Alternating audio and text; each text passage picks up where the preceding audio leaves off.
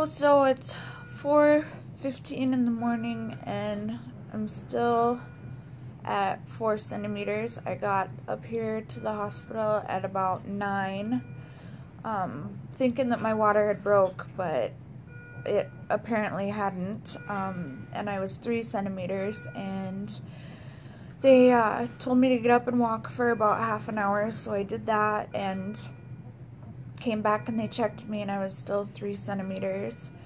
So, but my contractions were coming about every 2 minutes.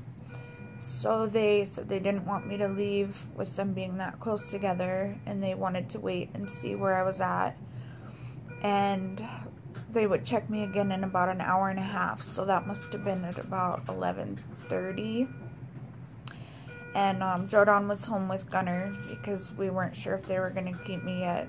And so then they checked me at close to 1 a.m. and I had dilated more to a 4. So then they said they would keep me and admit me and give me an epidural. And the epidural ended up being a disaster. It took 4 tries to get it in, and it hurt so bad. And the anesthesiologist said that it was the hardest one ever. I don't know if it was really the hardest ever, but apparently my scoliosis made it harder to get it in there. And they finally got it to work, and I'm just relaxing now, but since 1, it's 4 now, there hasn't really been any change, so they said they might start some Pitocin if nothing changes, and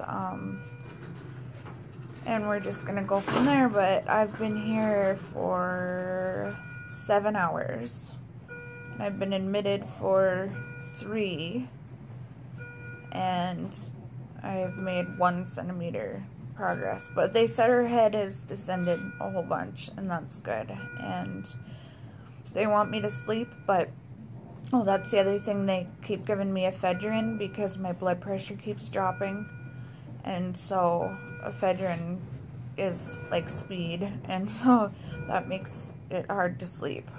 So that's pretty much it. Daddy is here. He got here at about 3 in the morning, and then my mom got here at about not much longer after, probably about 3:30. So they're here with me, and we're just eagerly anticipating some sort of change. My mom has to be to work at 9, so come on, Georgia. That's my fingers crossed. And I'll keep updating, but for now I just wanted to do that update for purposes so I don't forget later, because I know that I'll be tired and forget little details. So that's the update for now.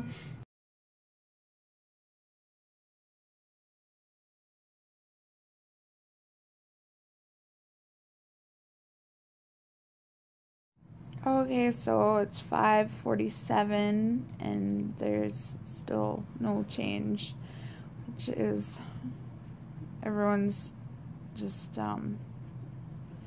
patiently or impatiently inside waiting for something to change. I'm hoping something has, but they really want me to sleep, but I can't sleep. I just can't.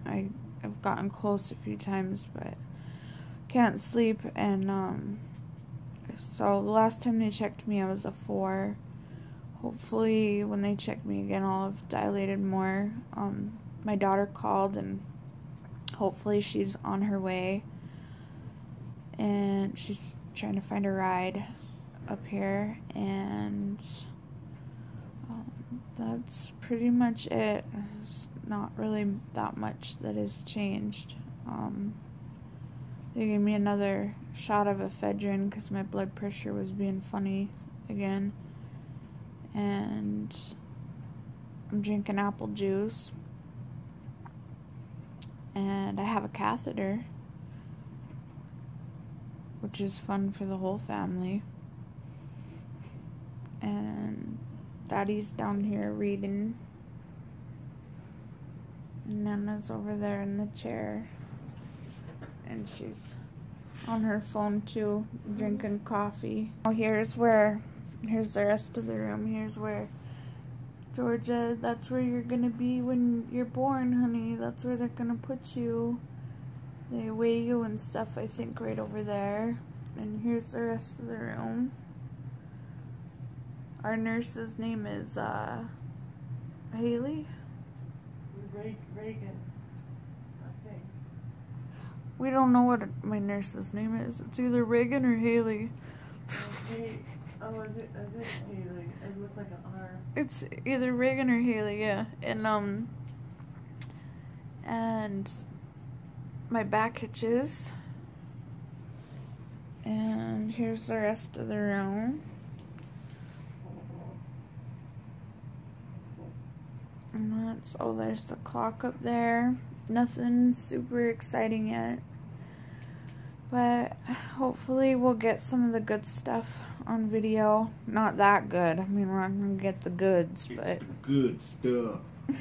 We're not going to get the goods, but we'll get... Hopefully we'll get her being born from the other side, the other view. Hopefully we'll get that. So that is the update for now. Keep you posted. Hey, so it's 7:45 and Jordan's here. Jordan, wave, honey. Jordan's here. She got here about, I don't know, 15 minutes ago, and they started me on Pitocin. Finally, about an hour later than they said they were going to. So I've gotten Pitocin now, and we're just waiting for the contractions to pick up and do something more. Jordan brought up my hospital bags and Georgia's, and they had a shift change, so we have new nurses. We have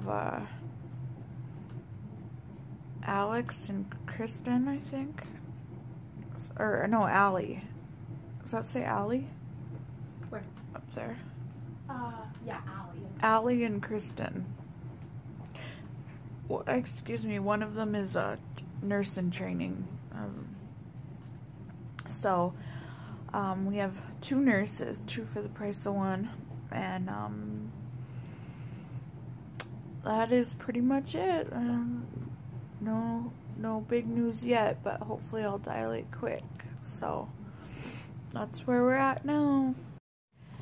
Hi, it's 10:30 and they haven't checked me for hours now. I don't remember what time I did my last update, but they haven't checked me. So I don't know if I'm more dilated, but Mandy's here now. Say hi, Mandy. Hi. She's having lots of contractions. Yeah, she said that they're just coming back to back. So hopefully there's been some change, because I've been here for 13 and a half hours. I've slept for about an hour. And, You're so flexible. yeah, and my mom has come and gone. She had to go to work. My daughter's come. She got here. Mandy got here. Jordan's sleeping. So that he has some energy for the big event, and Can you hear it going? we're just hoping that there's some change soon. I'm feeling good, a little bit tired, but really excited to meet Georgia, and we have her outfits picked out. Oh, it's Jordan.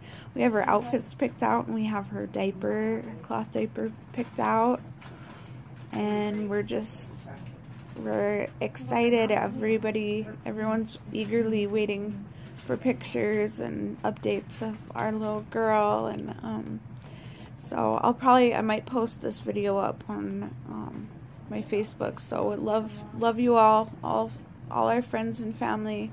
Love you, and talk to you soon.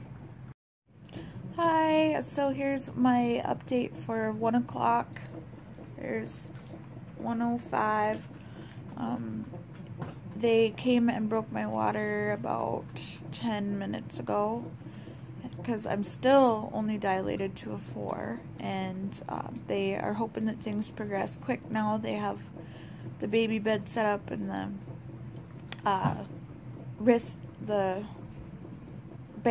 wristbands and her little hat and everything, and we have her outfits and her diaper and everything all set out ready for her. And I'm having some big contractions. I'm having a big one now, huh, Jordan? Nope. Nope. Really? I can feel something. It's at 70 right now. I can feel it. When you said that, it was only at 49. Oh, well. Now it's at 115. Nope. I can feel it. I don't know. It feels All your contractions stronger. just go up to 127, so it's at 127 right now. Let's say hi, honey. Hi. Say hi, baby. Hi, baby. This is for the vlog. It's for the vlog out there. It's Mm-hmm. for all my fans.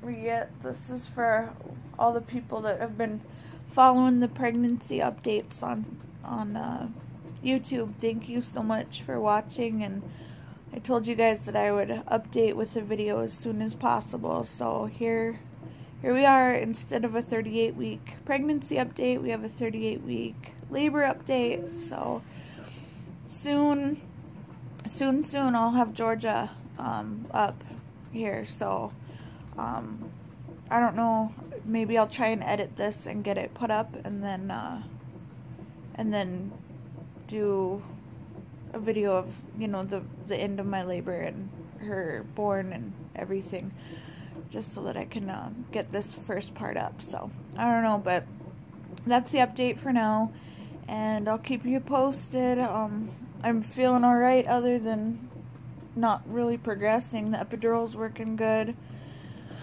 I don't really have a headache. I'm hungry. I'm really super hungry. And yeah, I feel pretty good. I'm just ready to have a baby. I miss my son, my 16-month-old. I feel really bad. He's at our friend's house, and he's being really well taken care of, but I miss him. She just sent us pictures, and he looks sad, and that just breaks my heart. I miss him so much. I'm never away from him. But I'm really, really glad that my oldest daughter gets to be here, and that means a lot to me. I'm so thankful that it worked out, that she was able to miss school and be able to be here for her sister's birth. So I will update soon. Bye.